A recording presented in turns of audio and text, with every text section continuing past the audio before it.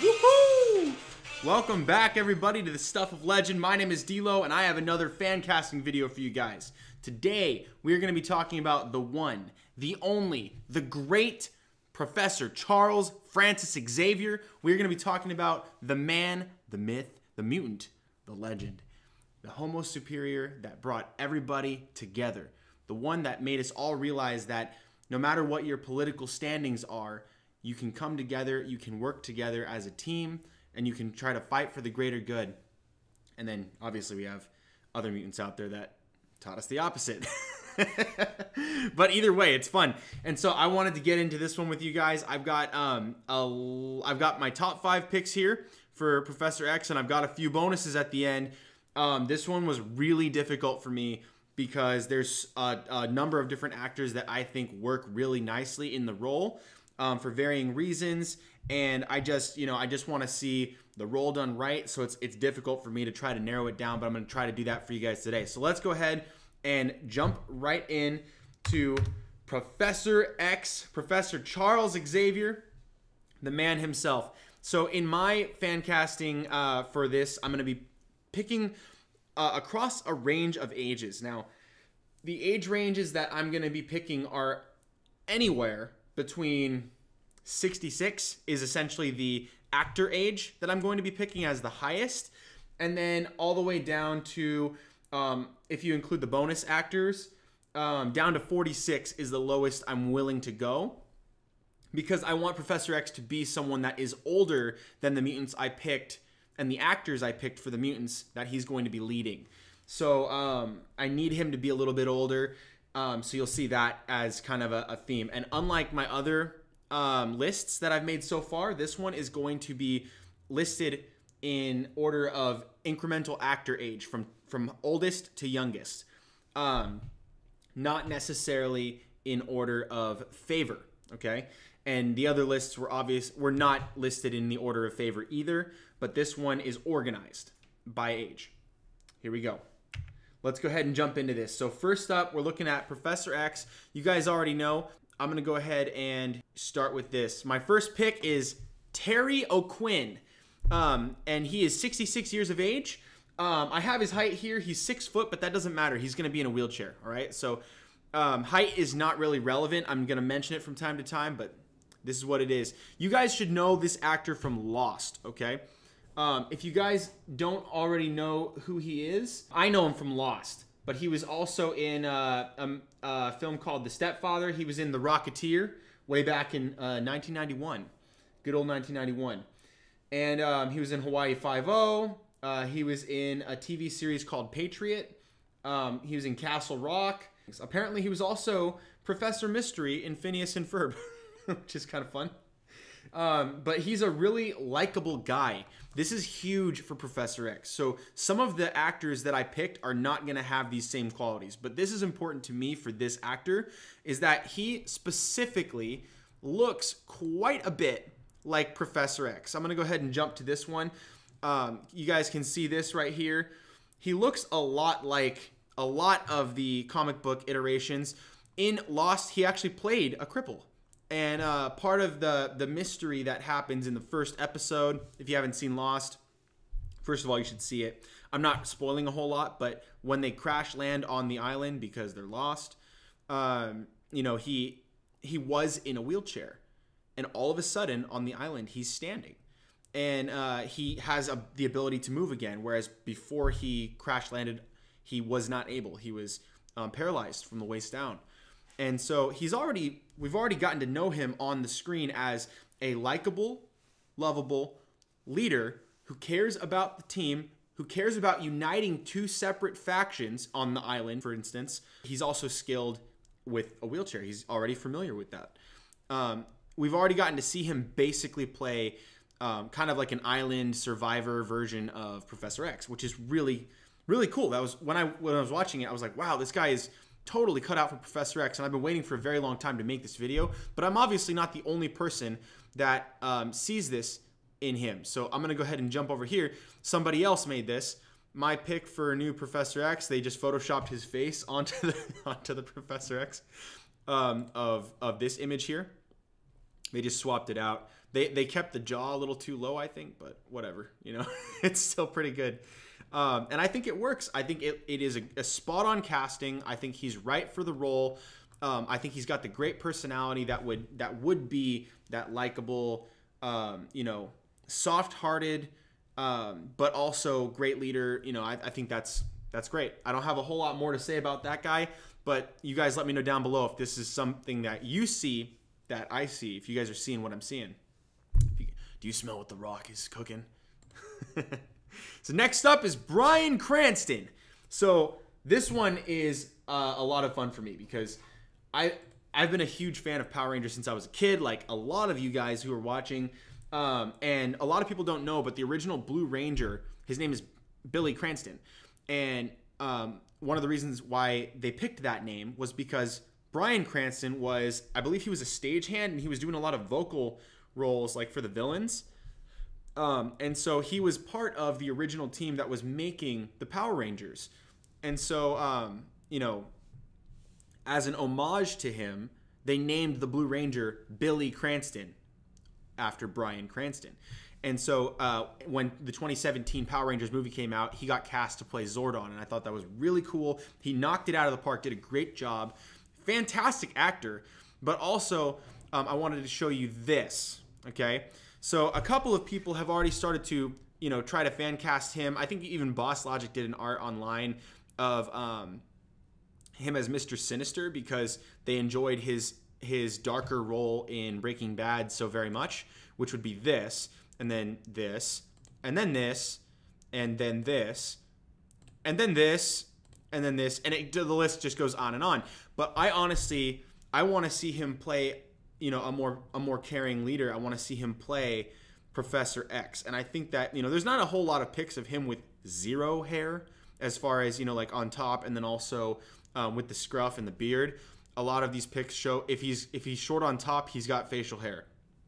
If he doesn't have any facial hair, he's got long on top. So it's hard to find pictures like that. But this, for example, is a great cross-examination to show you just how very similar him and some of the previous incarnations, Patrick Stewart, are, you know, how they look. They look very similar. He looks the part for Professor X, and I know he's got the chops for the role. Let me know down below if you guys think the same way, if you guys think that he is there. Again, I didn't mention his age. Bryan Cranston is 62 years old, making him the second oldest on my list.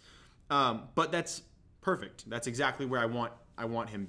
And so as my list goes on, you're going to see the age range drop and drop and drop. And it's going to get slightly further and further from where my target Professor X would be. So anyway, let me just go ahead and jump to the next one. Let me know down below if you guys think Bryan Cranston ought to play Professor X in the MCU. So here's next. The next person on the list, Daniel Day-Lewis, 61 years of age, but he looks in this, like, he's got a younger face, but an older demeanor. And I think he could play a range of different ages. He's 6'2", not that matters because he's going to be in a wheelchair. Not a lot of fan casting for this one. You can see here there's some people have all these different picks, which, by the way, I like all these picks for Professor X. He's on the list. This guy right here, it shows, like, imagine the hair's gone right here. He's got almost the same, you know, complexion. He fits the bill quite nicely visually. And so I wanted to show off how well he could do this, and he plays crazy roles. He was in The Last of the Mohicans. He was in Lincoln. He does insane transformations whenever he plays a role. He is the truest actor, probably arguably one of the best actors of all time. But I think that I don't think he would take the role, but I would hope that if he would take the role, he would consider it because I think he's a great pick for the role. I did have one more thing I wanted to say about Daniel Day-Lewis. His role in Lincoln. So if you guys don't know, Lincoln was, you know, one of the presidents of the United States. He was the one who ended the Civil War, the American Civil War, and with that, simultaneously brought a turning in the country to end slavery. And thus that was kind of the beginning of the shift to end racism. It kickstarted that. And so he had to dig into that role heavily. He understands racism. He understands what it was like for people of a certain ethnicity or color, or to be ostracized, to be hated, to be treated as less than, to be treated as second-class citizens. That type of stuff, he's familiar with that. He's incredibly method, to the point that it annoys his fellow actors and stagehands, because he gets so deep into it. He literally shows up to work already Lincoln, and then he leaves and he's still Lincoln, and at home with his wife he's still Lincoln. And I think that because X-Men had a political background and it had a racial background, so like the mutants represented minority people groups, and it's like this new race, an actual race, not like black and white and yellow and different skin colors, but actual races where it's a different species. It's the next evolution of humanity, and they're being treated as monsters. They're being treated as less than. They don't have human rights, because are they even human? Are they alien? What's going on here? And a lot of people are afraid, and they're treating them terribly, beating them, riots, all kinds of stuff. He would understand that. And so for him to, have played Lincoln, he would be able to embody that spirit of, no, we need to make a massive change in the culture as Professor X to create a universe, a world where mutants and humans can coexist peacefully. It's a lot like the times in the Civil War. And so that's, that would be very helpful. That's one of the reasons why I was thinking, oh, wow, that would actually work really, really nicely. Not just because he's a grade A actor among grade A actors, but he also understands the concept behind the X-Men. And so that I think would be really cool. I'm going to move on. I said a lot about him, so let's keep moving. Anyway, next on the list, Wayne Pygram. So you guys may not know who you're looking at here, but he was in Farscape. It's a sci-fi TV show. It's kind of Power Rangers-esque mixed with like Star Trek. Very interesting style. I think it was lower budget, but I'm not sure what the budget is exactly, but it looked lower budget. But he was also in Star Wars Episode 3, Revenge of the Sith. Now, you're not going to recognize him from this picture, but he actually played Grand Moff Tarkin. Or at the time in Episode 3, it was Governor Tarkin. So he played Governor Tarkin with makeup and prosthetics. This was him in Farscape. He played Scorpius. And so, he actually looks a great deal like Patrick Stewart. Let me see if I can go down, watch this. Look at these two images, top and bottom right here. This one here, that one there. I'm going to go ahead and see if I can find, yeah, this is him as Tarkin. So you can see, he's got that look. He hasn't done a lot of acting between, I think it was 2013 and 2018, but he has a project coming up soon, which means he's still in the game. I was concerned at first when I was making this pick. I was like, is he still acting? Is he even going to do anything? But yep, apparently he's still acting. And so he would be one of my picks. He is coming in at 59 years of age. He's 6 feet tall, but just look at him. He looks like Patrick Stewart.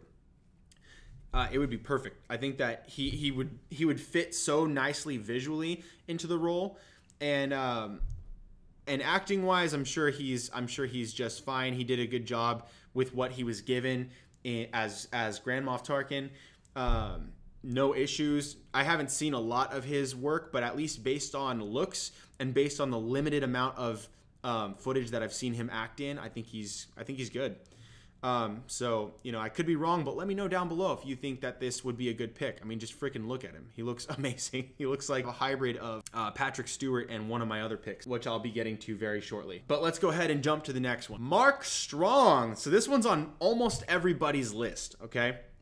If you haven't seen Mark Strong on a list for Professor X, you've probably seen him on a list for another bald character like Mr. Freeze.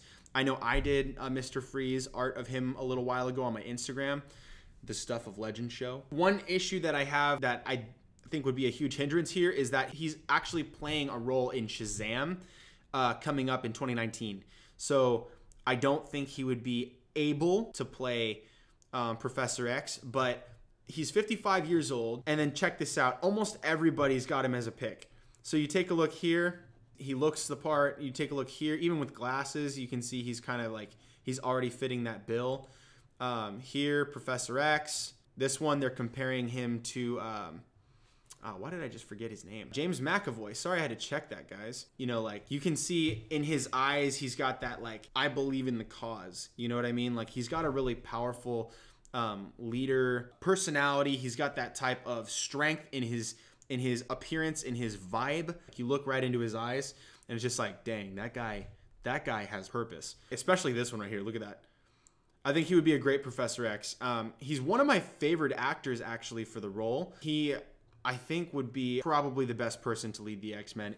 But I have a lot of great actors that I want, so I'm not 100% yet. Let me know down below if you guys want Mark Strong to play Professor X. So next up on the list is Jason Isaacs, and he is 55 years of age. Most people have him down to play villainous roles because he does them so freaking well. If you've ever seen The Patriot, if you haven't seen The Patriot, you need to see that movie. It's insane. It's one of the best movies of all time. But The Patriot, if you watch The Patriot, Jason Isaacs plays one of the commanding redcoats, one of the bad guys. And man, does he do such a good job. He plays also, I think it's Draco Malfoy's dad in Harry Potter throughout the series. He's in Star Trek. He's also in Peter Pan. And so this is actually where this idea came from, is that when I saw Peter Pan, at first I didn't realize it was the same guy. He played Mr. Darling, the parent, the father of all the kids, Wendy and John and everybody. And then he simultaneously played Hook. He played Captain Hook. He got to play the bad guy, which he's really good at. But he also got to play Mr. Darling, which he did very well. And it was very compelling. And I wanted to see more of that. We don't get to see him express his acting range very often. Most of the time, he's playing villains, or he's playing jerks, or he's playing people that are extremely, extremely serious. It would be nice to show him play someone that is serious, that is commanding, but is also compassionate, and it is also a kind leader that plays a father figure to a bunch of essentially orphaned children. So I think that would be really cool. I want to see Jason Isaacs stretch into one of those roles, just like he did when he played Mr. Darling. I'm gonna leave that up to you guys. A lot of people have him on their list for Magneto, but I'm not doing that list today. So Jason Isaacs is on my list. He's the bonus. So I've already done the top 5. Now we're in the bonus. Jason Isaacs is number 1 on the bonus list. Jason Isaacs, he was in The Patriot, Harry Potter, Peter Pan, but he was also in Star Trek, and he was also in Star Wars Rebels as the Inquisitor, the Grand Inquisitor. And then he was also in Justice League Gods and Monsters, I believe, as Lex Luthor. So again, that kind of shows he typically does play more sinister, evil roles, but I would like to see him play Professor X. And let's take a quick look. There's only a handful of images for this one because most people don't have him playing this. But it looks like somebody might have photoshopped his hair off here. I think he looks great in that one. Let's see if there's anything here. Somebody's doing kind of a side-by-side comparison. He's got that forehead for it. He's got the nose shape, the jaw. Just overall, he very, very much looks the part. I think you'd obviously have to do, you'd have to shave his head, then do a bald cap, of course, to make sure that you don't get like the, he's showing the hair growing back. Look, this is people comparing him as Magneto, which also I think works really nicely.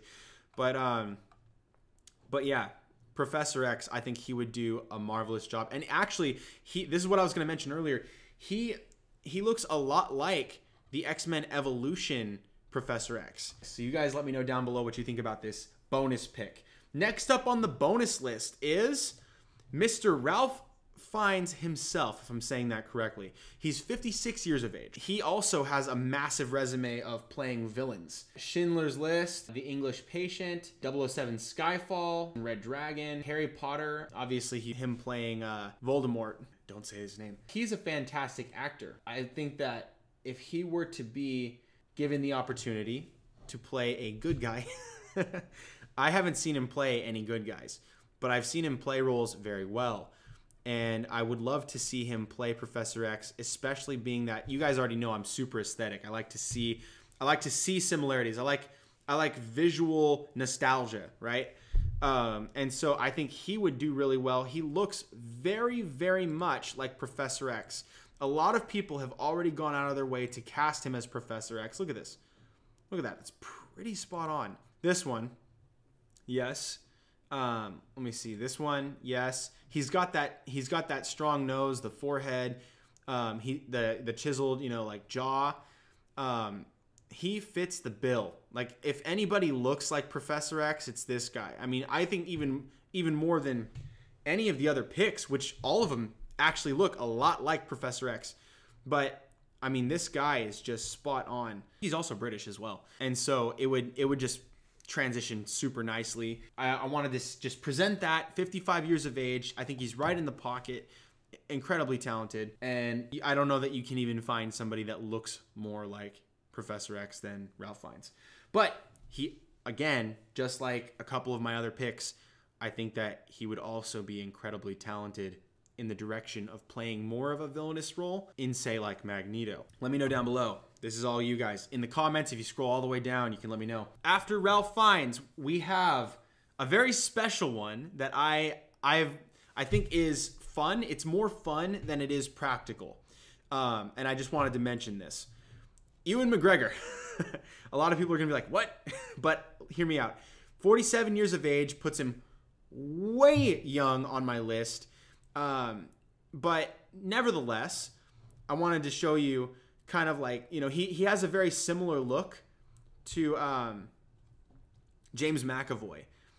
And I think that his look would translate very closely, not exact, but close to the Professor X from X-Men Evolution. He's got the ability to play someone that's kind, compassionate, caring. We've already seen him play Obi-Wan, but he can also be fierce and powerful at the same time. He's no stranger to using mind tricks. I think he would draw enough crowd. He's got enough on-screen presence that I think he would really be able to captivate the audience. And also for Disney, for instance, they would be able to get a lot more people watching the newest iteration of the X-Men if Ewan McGregor was involved. He's got a massive cult following, probably bigger than anybody, any single actor. I think Ewan McGregor is probably one of the most, worshipped actors of our lifetime, especially for just simply being Obi-Wan Kenobi. So yeah, he's our only hope. And I think that we need to give him a chance, but let me know down below if you think I'm crazy about this one. I mean, he is on the younger side, but my next person on the bonus list is also young. So I just wanted to throw that out there and then move forward. Lastly on my list, very, very close in age to Ewan McGregor, is Michael Rosenbaum. So most of you guys know him from Smallville. On Smallville, he played Lex Luthor. They shaved his head and then they put a bald cap over so you couldn't see his hair growing back through. He was the best part, honestly. He was the best part of Smallville.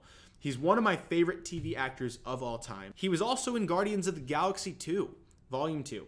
He played Martin X, one of the original Guardians, alongside Sylvester Stallone at the end. If you watch the end credits, and then also when you see Stallone and his crew roll up and they go face to face with Yondu in that like space, truck stop or whatever it was. Martin X was that crystalline looking dude that looked like a bunch of like light blue kryptonite, like ice almost. He almost looked like Iceman, but he walks up and he gets in the face of Yondu and then he takes off with Sylvester Stallone's character. He didn't get any real face time. He's under a CGI mask. I think it would be really great to just plop him back into the Marvel Universe and give him an opportunity to play Professor X. Now, again, these pictures are from when he was much younger. This is from a little bit more modern right here.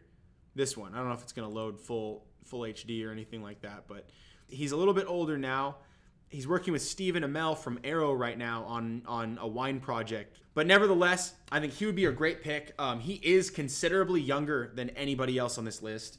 So that would be a challenge. But he's an incredibly talented actor, and I think that he would pull off the role very, very well. So that is it. I'm going to recap the list for you guys. I've got Terry O'Quinn at 66 years old. I've got Bryan Cranston, 62 years old. I've got Daniel Day-Lewis, 61 years old. I've got Wayne Pygram at 59 years old. Mark Strong at 55 years old. Kicking off my bonus list, I've got Jason Isaacs at 55 years old.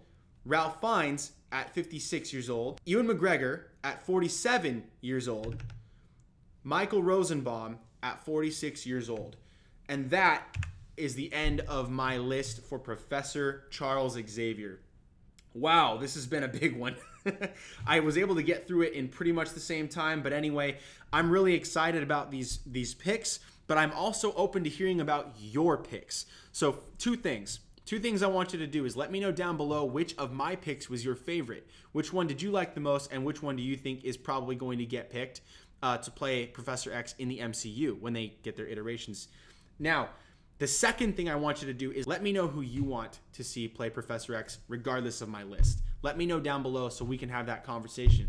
I'm super excited about this. Guys, thank you so much for watching. If you like this video, give it a like, give it a thumbs up. If you love it, share it with a friend that you know is going to enjoy this. Also, be sure to subscribe, and if you haven't already, turn on the notifications by clicking on the notification bell.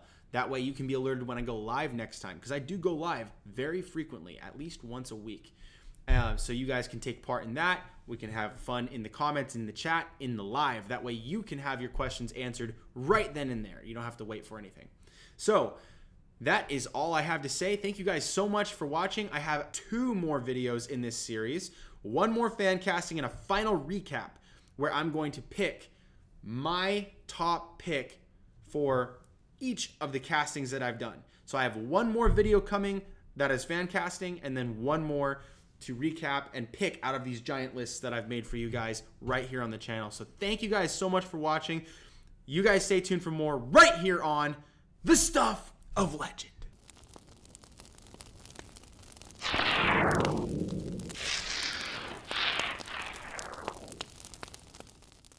Hey guys, D-Lo here. Thank you so much for watching. If you like this video, give it a thumbs up. And remember to share this video with all of your nerd friends. I know you got them, and you know who they are. Leave a comment below and let me know what you thought about this discussion. Let me know what you would like to see me do a video on next. Subscribe to the channel because you're a legend, and we have that in common. Also be sure to turn on notifications to be notified right away when I upload my next video, or so that you can be alerted when I go live next time. That way you'll never miss a thing. Check out the other videos on the channel so that we can have a discussion on all your favorite movies and TV topics. Thanks again for watching. Stay tuned for more right here on The Stuff of Legend.